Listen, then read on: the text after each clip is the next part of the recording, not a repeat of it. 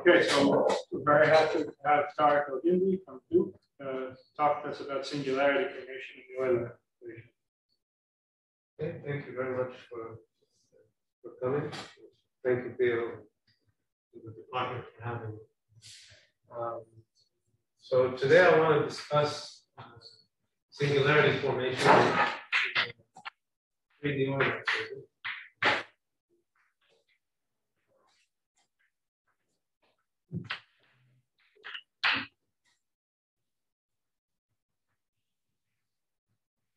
And so first let me mention about the Euler Equation.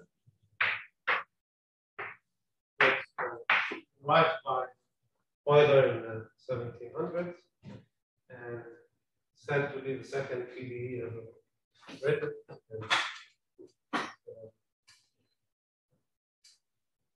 What was the first? The wave equation. D'Alembert? Yeah, D'Alembert. 10 years earlier. Much simpler equation. But, Well, depends. yeah, by itself, linear one.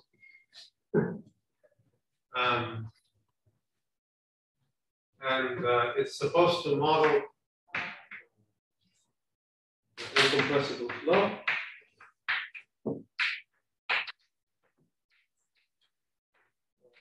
Some people call them ideal fluids. So the idea is as follows. So you just take a domain and assume that the fluid is, fluid means particles are moving around. So you assume that particles cannot exit the domain, means that the fluid velocity is tangent to the boundary. And incompressibility, this means that the amount of particles entering the region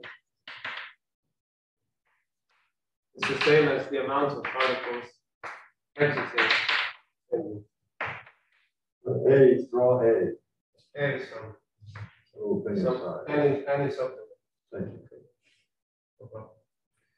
And this is the same statement as can be interpreted as the integral on the boundary of A of u dot the normal on the boundary should be 0. Right? So the number of particles, so particles can be passing through, but if some come in, others have to come out, which by the divergence theorem, it's for every A, this is the same as the divergence of U. This is kind of the fundamental assumption. So use the divergence. Sorry, use the velocity field.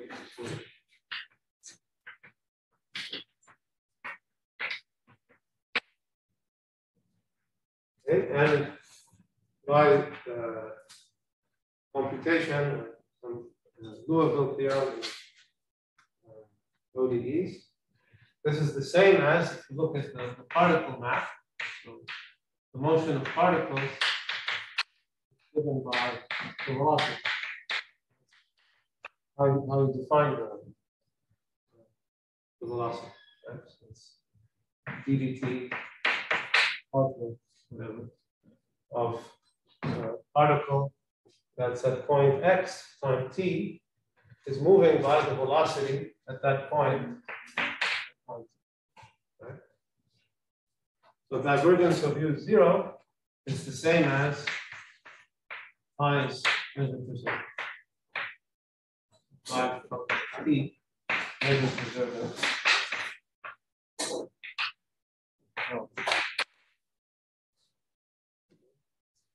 And then I'm just going to rapidly explain what the Euler equation is from this point of view.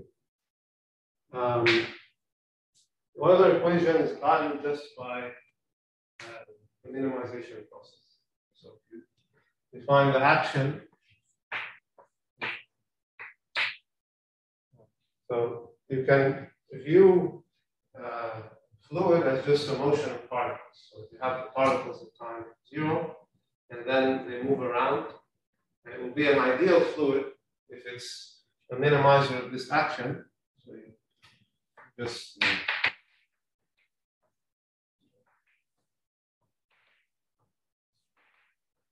on every T1 and T2.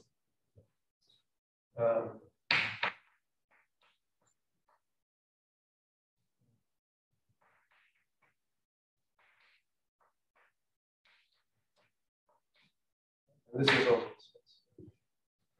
Okay, so using a variational principle. The minimizes over what?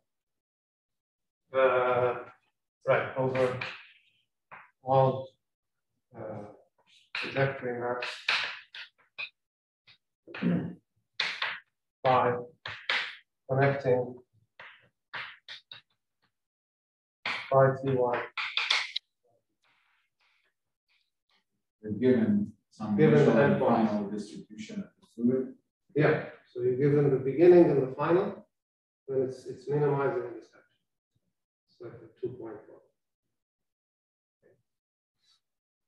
So the solutions of Euler, You give the correspondence, the particle correspondence. Yeah. Going from T1 to T2. Exactly. T1 to T2. Yeah. So there are many ways to change the particles from this state to the final state. And the Euler solutions are those the critical points of the action. This is It's like minimizing a kinetic energy or something. yeah. So this is the velocity square. This is minimizing kinetic energy. Okay, but you have to keep the constraint that you're within this class. Okay, so without this constraint, it's of course phi double dot is 0. That's the usual thing. But with this constraint, the equation you get is that. So I'm not going to explain how you get this outside scope. It's just this is like Lagrange multiplier.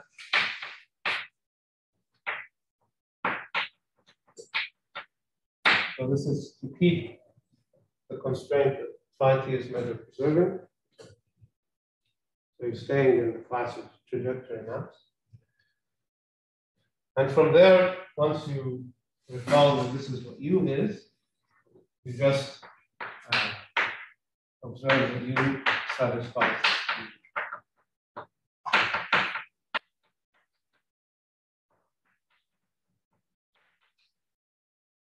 So this is the just fast way to make the Euler equation. So this key, Yeah. how do you get it from the domain?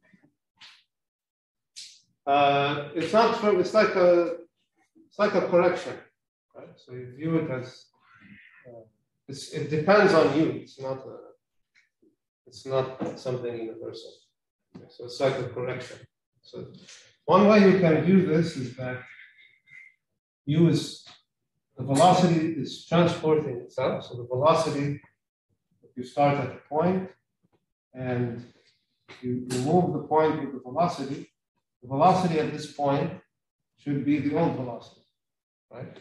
That's just this part, right? But if you do that, it's not necessary that you keep this condition, and so you add this to cancel the gradient part. So I'm sorry, it's because I want to get this right at the beginning. So you're saying that this P is a function of U? Yeah, you can write it as a. So if you can write a formula for it in terms of U. Not a, but it's not easy to write down. Is that why you didn't write it? I can write it now. So take the divergence of the equation. Divergence of this is 0. So the plus t is minus. That's the equation. But that's kind of annoying. So that's you just keep p. That's what it is. So you can view this. So U now, so this is if the space we're talking about, so omega is in RD. We're going to focus on D equal 2 or 3. then these are the equations. Right? So there are the unknowns for you. And then there's another unknown and one more equation. So it's d plus 1 equations, d plus 1 equations. Of course, you could write, insert the solution of that other equation for p, and you just get something on the other. Okay, so this is the Euler equation. And some important feature of this equation is conservation of kinetic energy.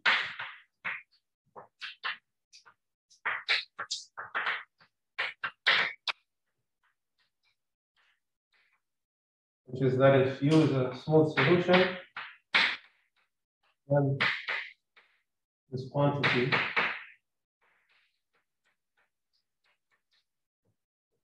independent.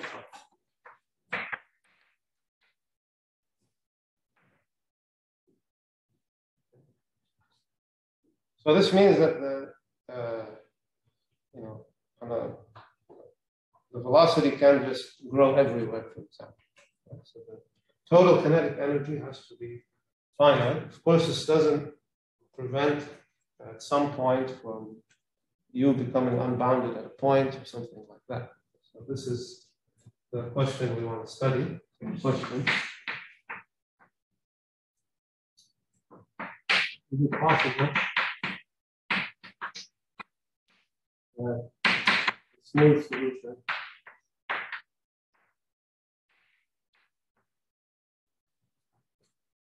will C become non-smooth at some. This is the singularity problem. Okay. Obviously, as you approach some time, the kinetic energy would need to be constant, but it could become non-smooth by becoming unbounded or something like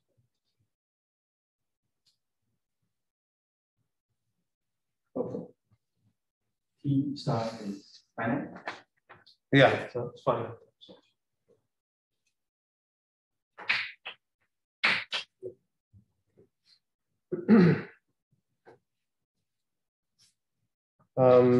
So the goal of today's discussion is to study this problem and to explain some methods of how you can construct a singularity.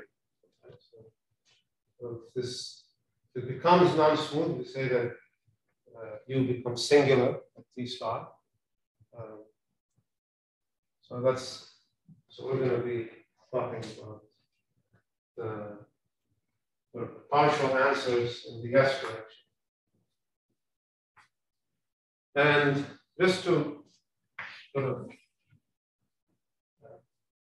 mention some, I guess, the philosophy of what we're doing. So some ideas that are good to keep in mind. So first of all is that singularities should be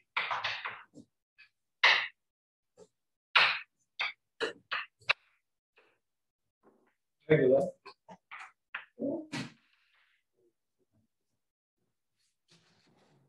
So what this means is that they should be forming in a relatively regular way.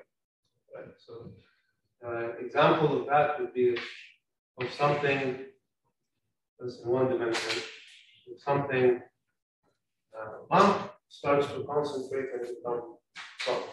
Something self-similar.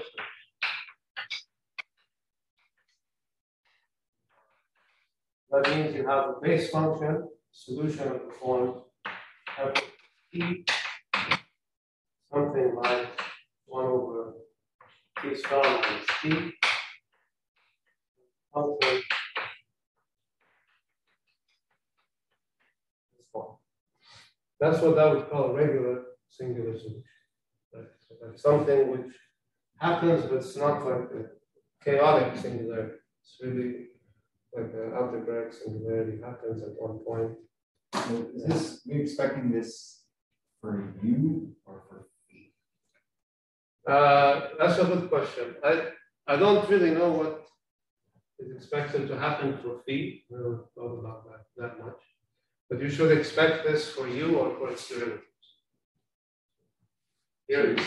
So if I understand correctly, you have like a family of velocity fields whose L2 norm is constant. Yeah. And you're saying that if you are stupid about what kind of singularities you're allowing, it's obvious there will be some, but you don't care about the stupid ones. You want good ones like this to happen or not. So I want this to happen.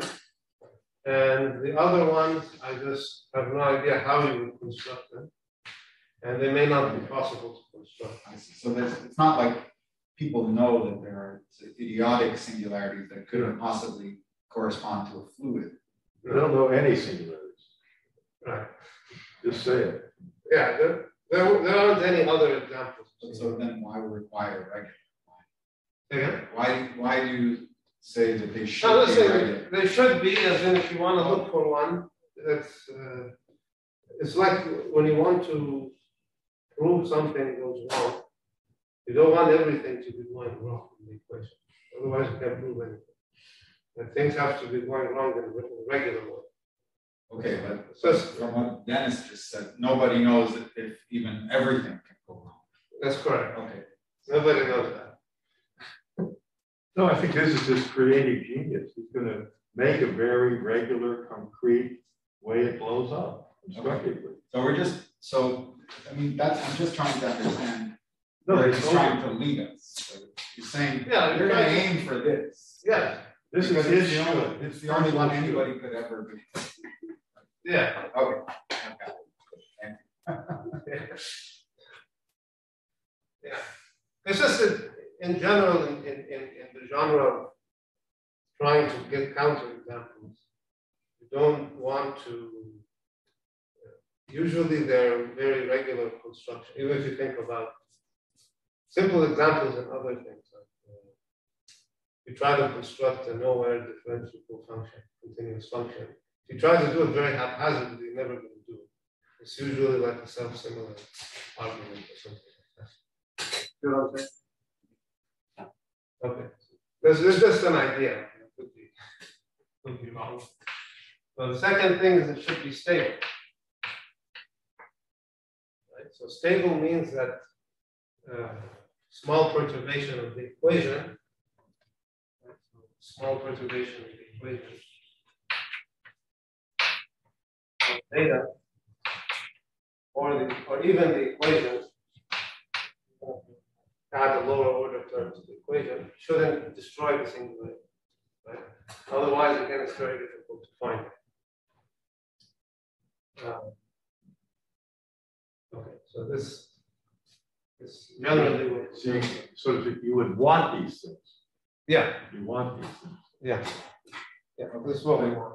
And perturbation of the equation could, for example, mean perturb the domain. It could mean perturb the domain, or it could be, right, so let me, thank you for asking about that. So the reason we want this is that actually the equation with the blow-up will come from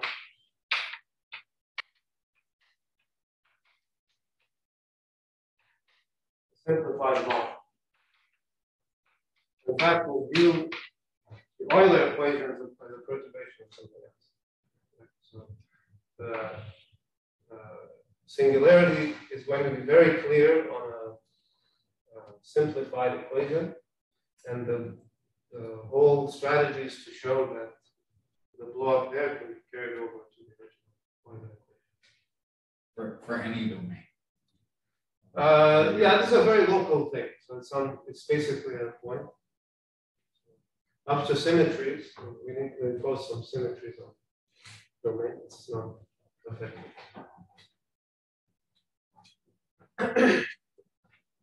Okay.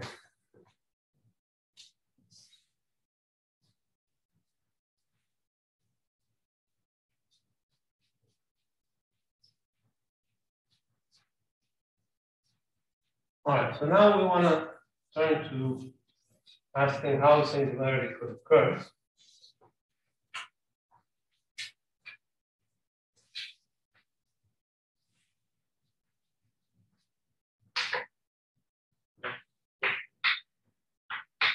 How could singularity?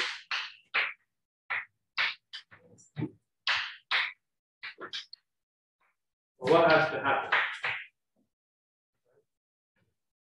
So, classical PDE point of view is that if you have an equation like the Euler equation, where the most of, let's forget about the P, P doesn't do much. If you have an equation like this, so it's mainly transport by velocity field u. Singularity only happens for smooth solutions if the gradient of u becomes infinite. Classical PDE point of view, there's a gradient of u plus goes to infinity. Let's do this. So that's another point that we're not searching for, scenarios where the second derivative of velocity is growing or something like that. We only have to worry about this. So if this doesn't go to infinity, then there's no solution. This is like that. It's a genre of block right here. There's a necessary and sufficient condition for a block to occur. Okay. Now, since the divergence of u is 0, and since we're in 3 dimensions, I'm really focusing on 3 dimensions. At some point, sometimes I'll talk about 2 dimensions, but really most of this talk is about 3 dimensions. So since the divergence of the velocity is 0, then if the gradient of u goes to infinity, the expectation is that actually the curl of u, the vorticity, should be what goes to infinity. So there's a slight refinement of this you can do using the fact that the divergence of u is 0 to state that there's a blow up. This is the real pattern Maida. So a singular, smooth solution becomes singular with T star. If and only if we limit we go to T star, the integral of the sup norm of the vorticity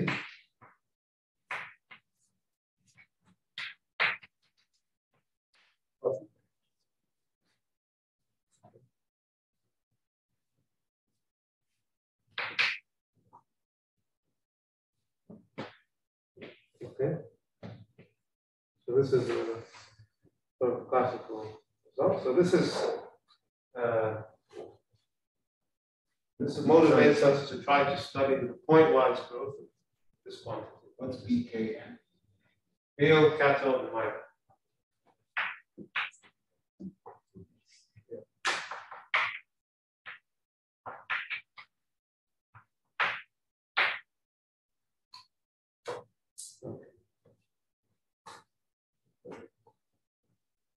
So this motivates that we should study the pointwise growth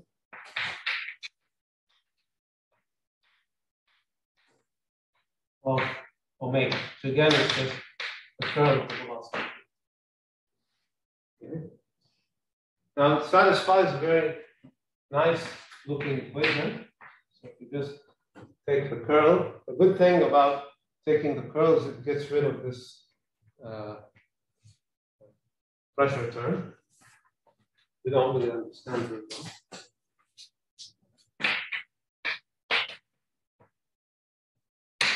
The vorticity is transported by the velocity. So this is called the transport term. And then it's stretched by the gradient of velocity. So this is called vortex stretching.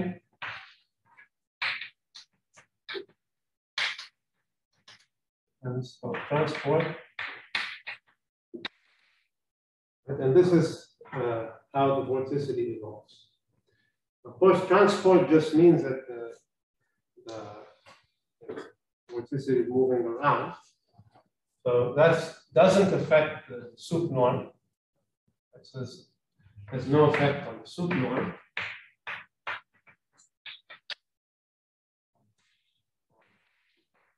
Or just say no direct effect. And this, and the growth can only be coming from here. Right? So the growth of vorticity comes from here. But of course, the transport term could change the geometry or shape of the vorticity in such a way that makes it favorable or less favorable for there to be growth from here. Because at the end, the vorticity, omega, and the velocity are related through this. And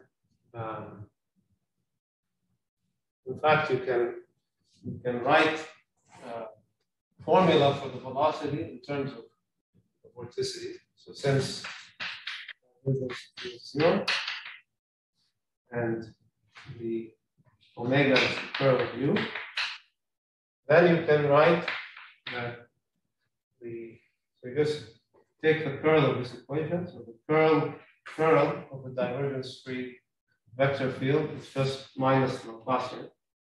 So the curl of the vorticity minus the Laplacian velocity. And thus you can solve for the velocity.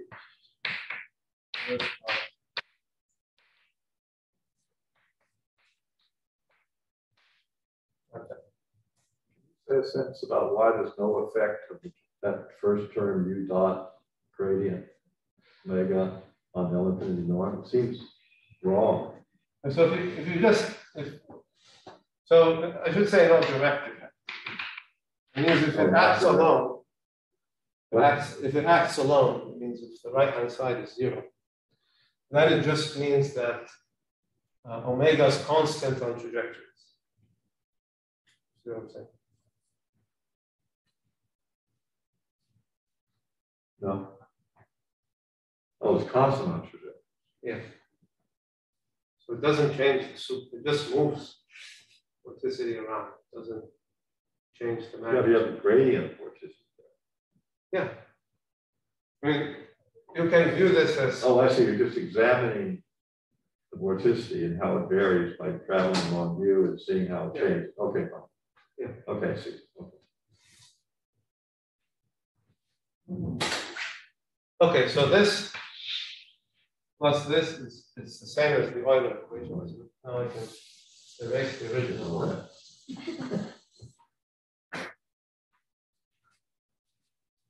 So, now this is the Euler equation.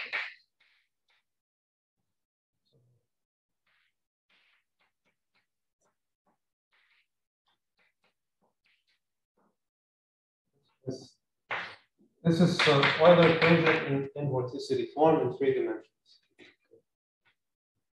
What? This is the Euler equation in vorticity form in 3 dimensions. Is there some classical, like, is this some kind of Hamiltonian system from the Lagrangian one or something like that? Or I'm not sure. I don't know. Some kind of change of variables, right? So yeah, vorticity is just Lee transport. So yeah, it's a very change.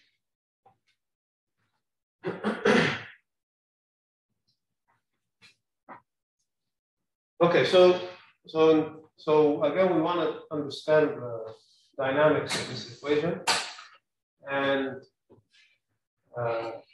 essentially 2 things we want to observe, observations we want to make. So we want to study the dynamics. The first part.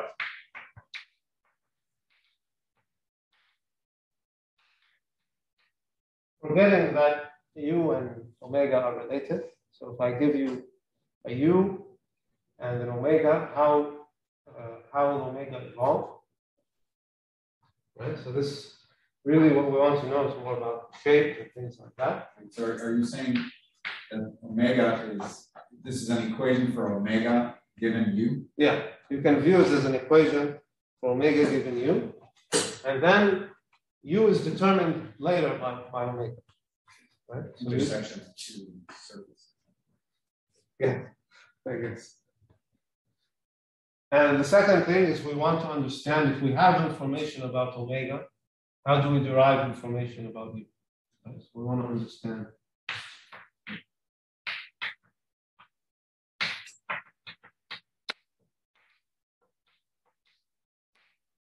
Okay, so this is some integral operator which we're going to discuss in a few minutes. What's the gain for this Green's function for that boundary condition? Oh, let's forget about the boundary. It's a straight line. It's on the whole space.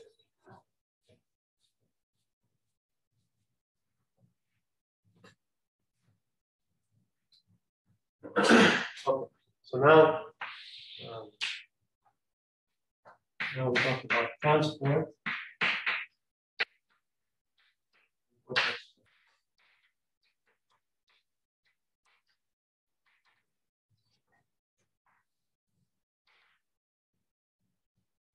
Okay, so and let me start this by some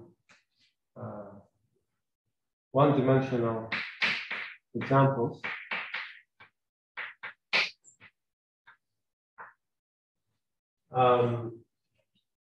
Which shows sort of the peculiarity of how these two terms can interact. So this is really a simple example. If you consider this simple equation one dimension, okay? Here we have x is on the real line, or x is on infinity, right? Which means this transport part means particles are being pushed out that way.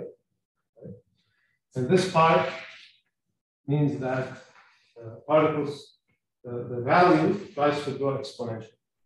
Right? So if you just think of this by itself, right? So this is exponential in time growth. And this is just transport. You have exponential in time growth plus something that just changes the location of points. So you would think that this means that the solution has to grow exponentially. Right? So, but in fact, it's not. So if you assume maybe for symmetry reasons or something like that, that f times 0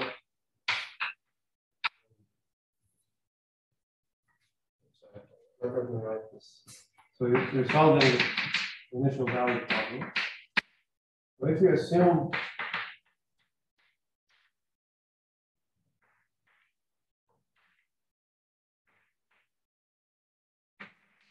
that f initially vanishes at this point, then f is bounded uniformly defined on compaction.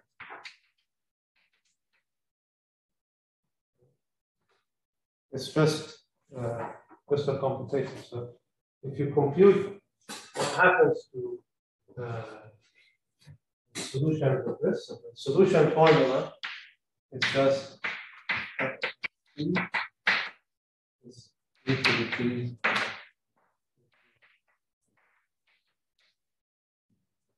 That's the solution. So it's growth on top of transport. Right? So you have transport out, and if you have this assumption for symmetry reasons or whatever, maybe you have to assume that. Then you see that this solution, even though it looks like it's growing, if you fix a compact set, it's uniformly bound. Right? You know what I'm saying? Of course, F0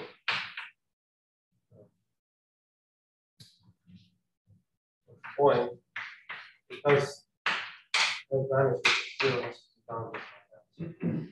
Just get uniform boundaries. So this is how transport term, even though transport term doesn't change the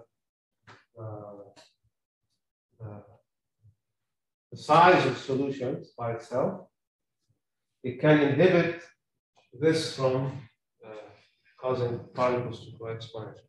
Does that make sense?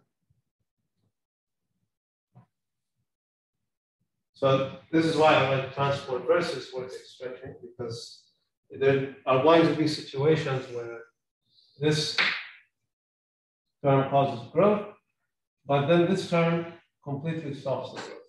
Even though it doesn't change the size itself, it changes the location, which in effect will stop the growth. So now this mentions, since we have such a simple example, let me mention a small thing. Now if 0 and 0 is 0, but it's not Lipschitz, maybe it's just C1 half, something like that. Maybe F0 x is like square root of x goes to 0. Okay. Then you see from this formula that the effect of this transport is weaker than this one. Right? So if you just take the square root, you get e to the t over 2. You see what I'm saying? So depending also on the regularity of the data, you can favor one term over the other. So this was one observation we made, that if you go to low regularity, the smoothing effect of this term will be, can be completely removed. All right. But if the omega were coming in like a square root, Yeah. then the right-hand term has got the loss. Yeah. Okay. Yeah. That's it. But still, change it a little, just still blowing out. But Yeah. growth rate is, how fast it's blowing out is smaller. Yeah. I mean, if it wasn't vanishing, then it would be great. It would blow up. But usually it has to vanish. So in the smooth class, so for smooth solutions, it might be global, it might be bounded, no growth. But then if you make the decay weaker, then you can have growth.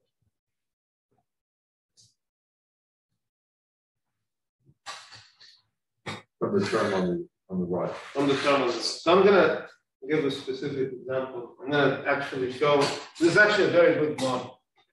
Believe it or not, this is exactly how the Euler equation. If you change coordinates. This is actually 3D with that. Yeah, in certain coordinates. Oh. Yeah, it's exactly that equation. It's kind of funny. Okay, so now this is basically what I wanted to mention about the structure. So just to make this point a little more close to reality, what's happening here is that the vorticity can only grow in expanding directions of the velocity. So for the vorticity to grow, it has to grow along the direction where gradient of u has positive eigenvalue. Right? Really, if you want to think about growth of omega, you have to have this thing constant. Right? So this is the vector constant. Right? So this has to be positive. So omega should be aligned with the positive eigendirections of gradient, which are the expanding directions of the velocity. right? So in order to have growth, you're forced into a situation where the particles also are trying to leave that location. Right? So you're essentially forced into a situation like this. It would be great if you had something like that. So particles are going, concentrating toward a point, and then there's definitely growth. But the Euler equation, how it's built, is such that this really basically always tries to stop the growth from this point.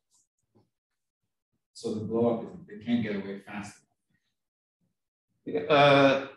No, it can't stay long enough. That's why it does not blow up. So it moves away fast, so it doesn't blow up. Okay. Tries not to. So the blow up happens if they don't get away fast enough. Yes, exactly.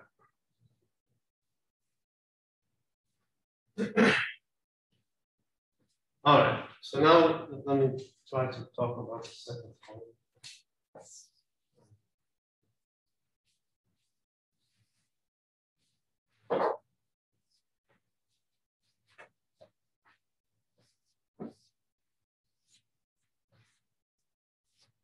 Okay, so one of the other serious problems with the Euler equation is that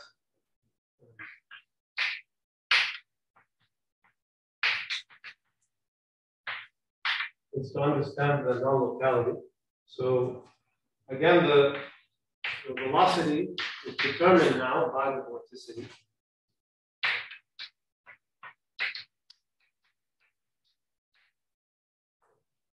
Now, assuming that we're in a regime where, as Dennis said, this term is king, we can sort of just forget about this term. We assume that we're in such a regime where vorticity is not going to vanish very fast at a point where there's supposed to be growth. So let's forget about this term for a moment. And we want to understand really the gradient of u. We want to understand what the gradient is. Okay. So now we have to think about this operator. This is Gauss-Zingman operator.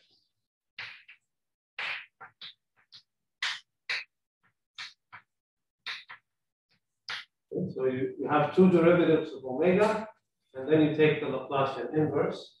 So it sounds like you didn't do anything. But it's really, think of it as an operator of order 0. So normally you write these operators as an integral, multiple value integral.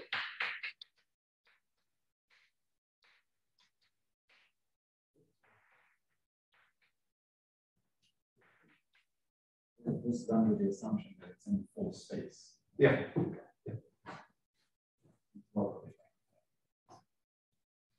Yeah. So the point is that in order to know the gradient of velocity at a point, you need to know the vorticity everywhere. Right?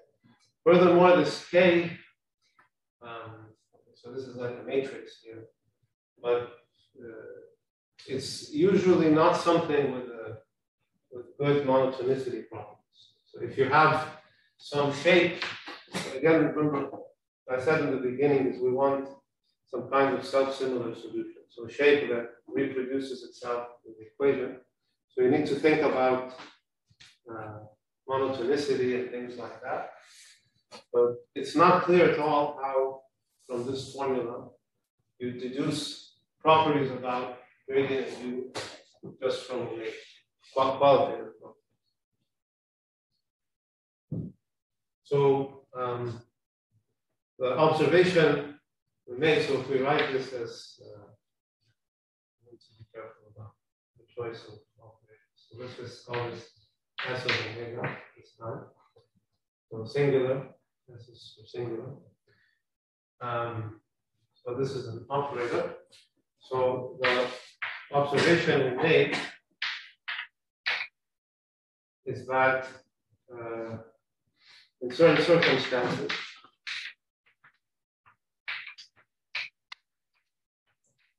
we can rewrite this singular integral operator as very simple to understand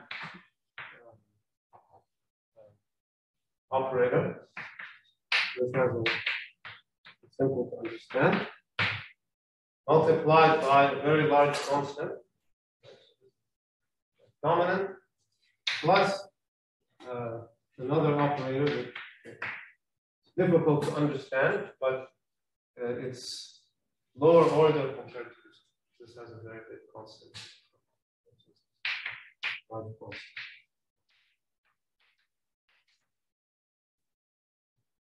Alpha is small. Alpha is small.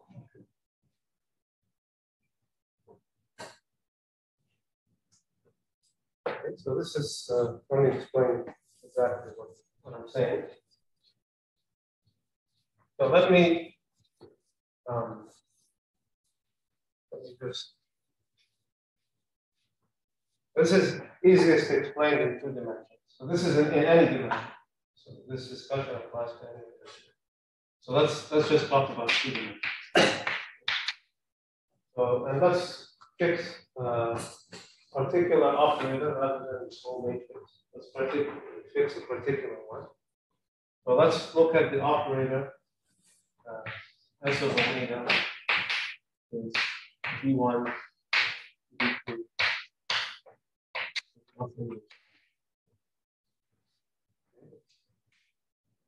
Is it, so I just get confused because in 3D, the green operator is extremely different from 2D. Yeah. So, But all of this, we're taking the gradient. So the gradient so is the always, derivatives are just dimensional. yeah. The derivatives are always. So, You took one derivative of your logarithm. Right, and then it's okay.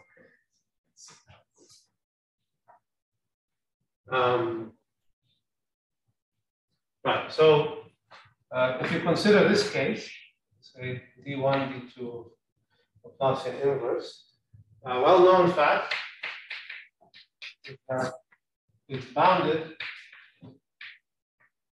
from C alpha to C alpha.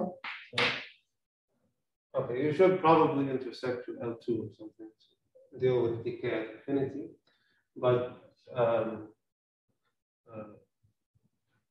so C alpha is a Holder continuous with degree alpha, but that the operator norm, the bounds, blow up when alpha goes to 0.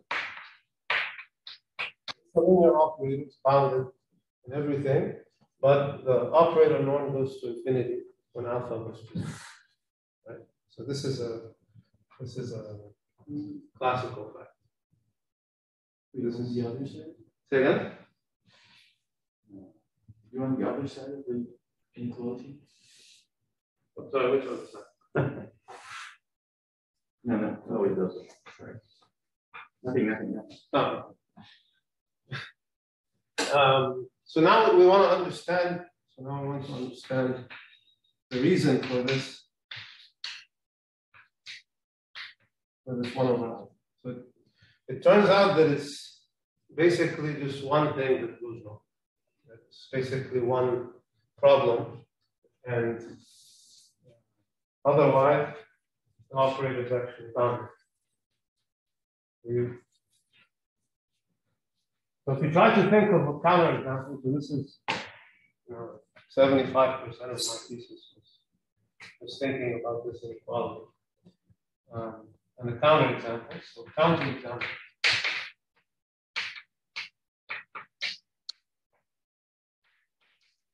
Alpha is 0.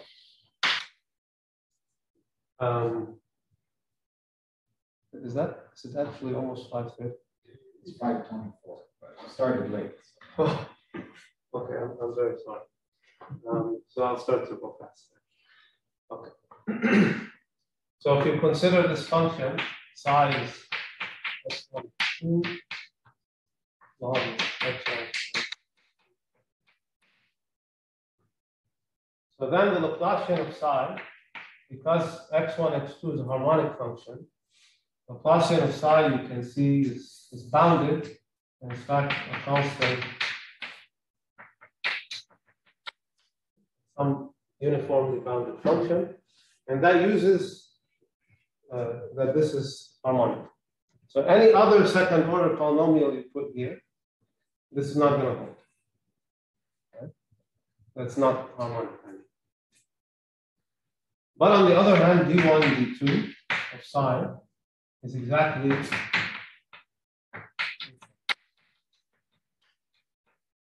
plus bounded.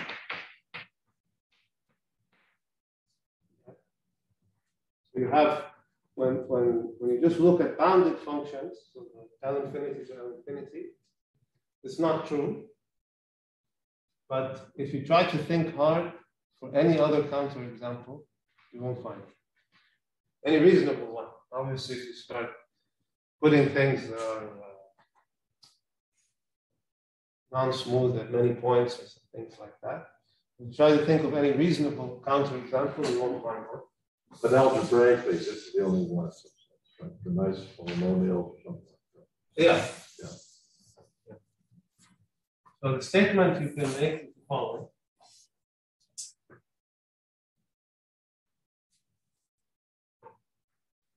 So among functions that are smooth in the argument,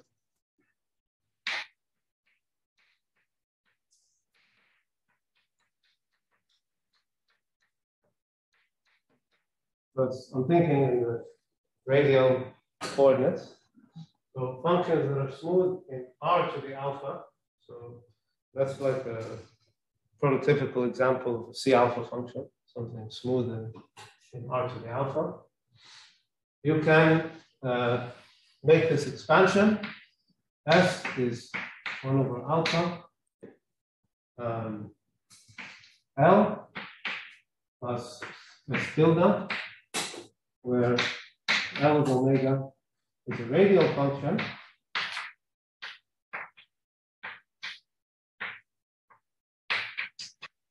And it's only given by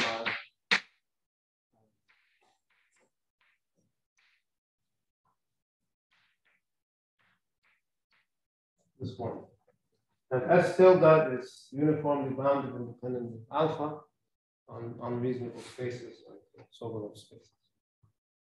Again, in that area. Okay, so this is radial, and only sees the component of omega in the direction of this harmonic polynomial. Right, so x1, x2 is exactly R squared. Right.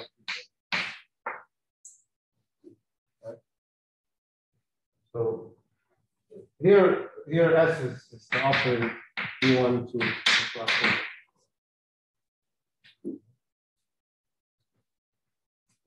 All right. So now, with all this in mind,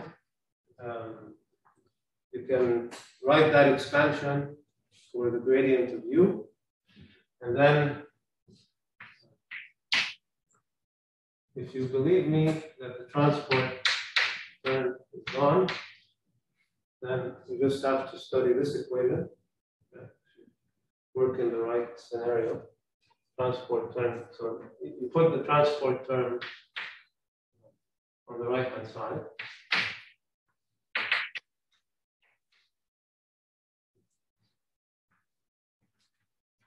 And then you break gradient of U into its main part and not main part.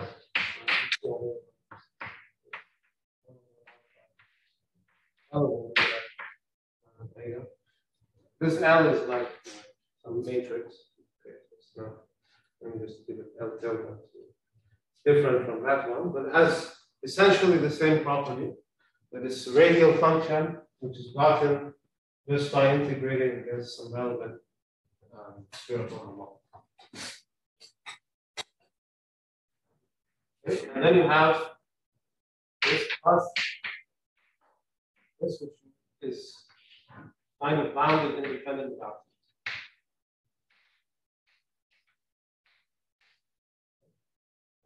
And thus you only need to study an equation of this type. And now you see this is a very nice equation because this is radial. And so the angular part of omega just factorizes through the equation. It's independent of time. Right? So if you say you do a expansion in spherical harmonics, you just need to study the radial parts, and they'll all be coupled. Right? And then you end up, in the answers, I don't have any time, you get a bunch of 1D equations of this form.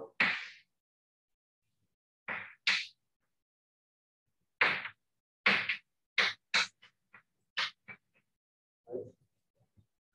And now if you think about it, it's very easy to see that a function which looks like that. So this is a radial. This is S0. Then the solution involves singularity and finite time. And it grows. In fact, this.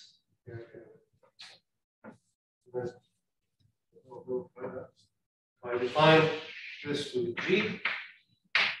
Then ETG is have so if G is initially positive, it goes up infinite. That we know. Okay. This one, that's it. Once you have this one, that's everything. So, in fact, the whole thing is a perturbation of this one. Right. So then you can get a singularity from C1 alpha velocity, or finite energy eventually. So that's it.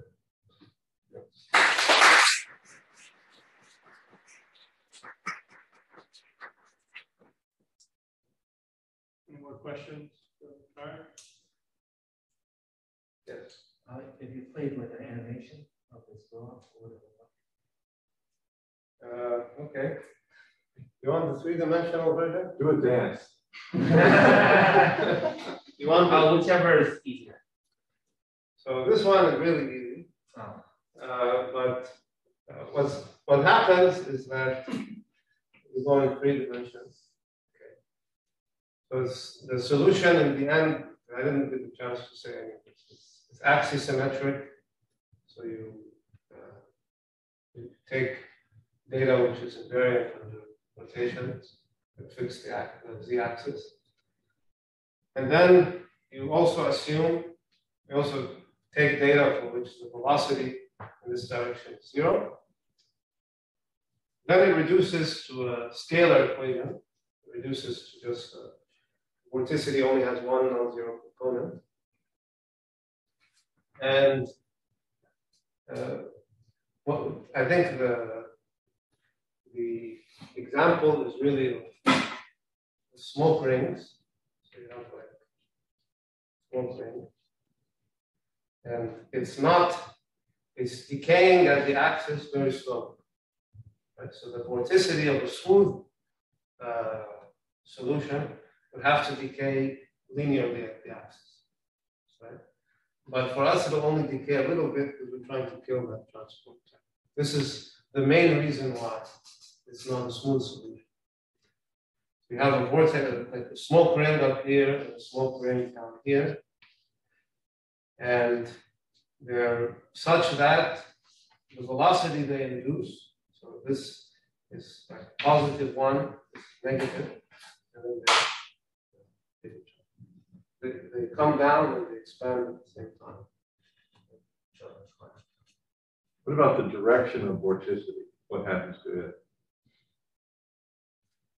The direction of vorticity it stays constant. So I'll make E theta is the only direction. What's he saying? It's this one. So what's the statement about the direction of vorticity? Stays It's constant. constant. It's this. Oh. The vorticity is only one. Yeah. How do you change Euler Equation so that this doesn't fall? Oh. Wrong Well, you can add viscosity. This whole thing doesn't work. So you've got an Navier slopes and none of this happens. But now, if you modify the scenario, this is things that we're doing now, you could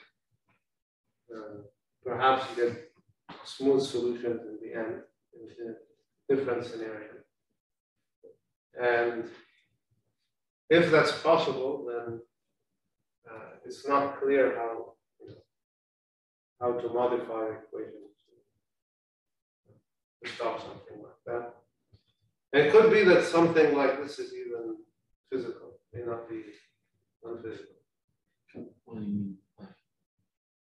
I mean, it may be that, some abrupt changes happen, or after some time, the equation doesn't, or even, I guess there are experiments, I'm not sure,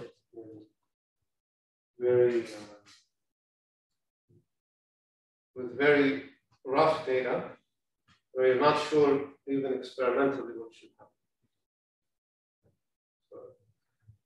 So it's not clear that one would want to modify. I don't know if that makes sense. How about the periodic case? It's completely local, so I don't think there's any. We didn't really look at that, but completely local. So I don't think there's a change. When you said not locality up there, what were you referring to when you said non-locality? The use of our law, The integral. the Green's function.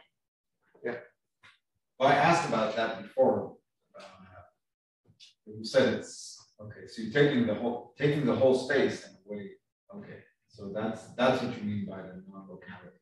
Yeah, you have the integrate on the whole space. So what happens if you're not working on the whole space? No, but if non-locality also means for 1 mile it affects it, right? Yeah. That's what it means. No, I know what non-locality means. No, but in I this wanted to know context, from him what he meant by it. But so now if you have a boundary domain, Yes. I mean the singularity meter x equals y is the same. Yes. But does it change anything about the?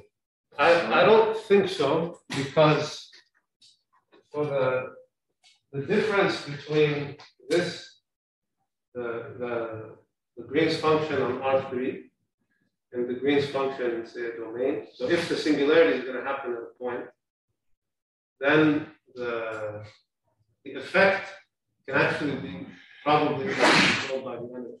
So the remainder term is smooth. It's smooth. Yeah, the difference is not harmonic. Exactly.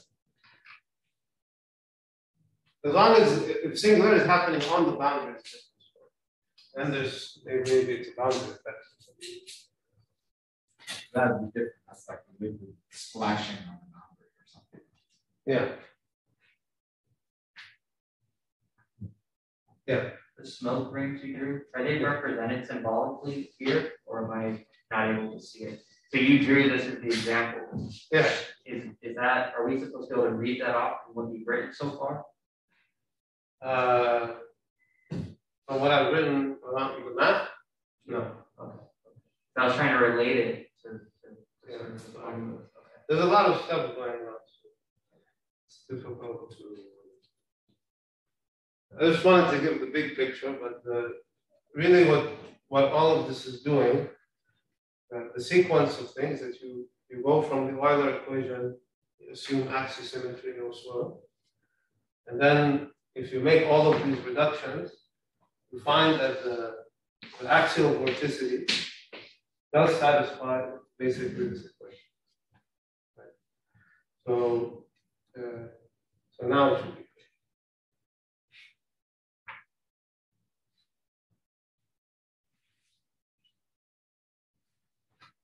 Okay, if there are no other questions, let's thank Tarek.